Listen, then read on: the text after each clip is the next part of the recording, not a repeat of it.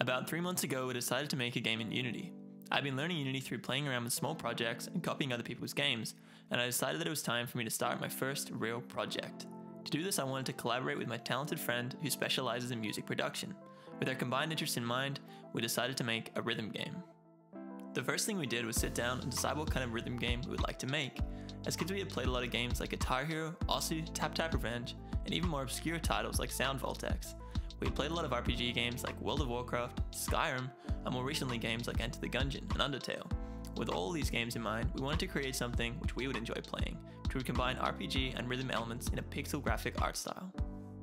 We drew up a number of concepts which we thought might work to combine these two genres, and eventually we settled on a style we were happy with. Straight away, we started work on implementing the core mechanics for a rhythm game. We stayed up all night talking about the ways we could make the rhythm game fun and creating the music that would be the basis for the early levels of the game. Very quickly we ran into some of our first problems. We'd entirely underestimated how difficult it would be to make a rhythm game. Considering we were still learning game development as we go, problems like timing and what the best system would be to create and control notes were not even problems which we had considered. Our original system was based on reading a MIDI file, which is a data file typically used to represent notes in music. We use an external C# library called Driver.MIDI to analyze the MIDI files, and then we would create note objects at the appropriate time.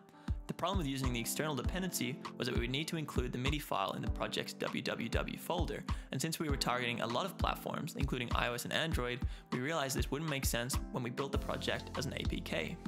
Our next solution was using Unity's inbuilt features to read the music in real time from an MP3. This system worked, but was a little more clunky than the MIDI solution, and ultimately was not a perfect solution. It was at this point that we realized we wanted to make custom maps. Having all the note objects generated with an algorithm was fine for keeping the notes in time, but it took away a lot of customization and control from the game. So we changed the system to be based on a grid of notes, which allowed us to place notes exactly where we wanted them. The next big problem came back to timing. We created a system for laying out a custom set of notes, but the timing of those notes in relation to the music of the game would drift out of place. To fix the issue, we changed the way that events in our game were updated. Instead of some systems being based on the delta time of the game, we based all moving objects on the same system, which was the time between the delta time of the song. With a few more systems, which would update the grid and lock notes into place, with the music, we'd solved their timing problems and could progress to the design elements of the game. We quickly created a couple of levels with this new system, and it was at this point that we made new design decisions which changed the game. Firstly, we decided to change the game from 2D to 3D, sort of. We kept the art assets the same and we rotated the camera, allowing players to see note objects from further away, and gave the game a more traditional rhythm game feeling. Secondly, we decided to add some over-the-top glow effects and some particle effects, which gave the game more juice, and also made the player feel more impactful through their actions. At this point, we began to realize that we'd been making a rhythm game, but we had not considered any RPG elements, other than combat. So with that in mind, we went back to the drawing board and tried to think about how we could bring the two genres together and create something unique and interesting. We started discussing a storyline and creating hubs for the player to explore when they are outside of a song. We also decided we wanted to have an arcade mode for players to compete for high scores without items or upgrades, and then a separate story mode where the player was free to customize their experience. We created a dialogue system and a tutorial, and have planned out a roadmap for the rest of the game. At this point, we had learned a whole lot about creating rhythm games and Unity game development in general. Working consistently 1 to 2 days every week, we were excited to continue development of our game and eventually release it for free on PC, iOS, and Android.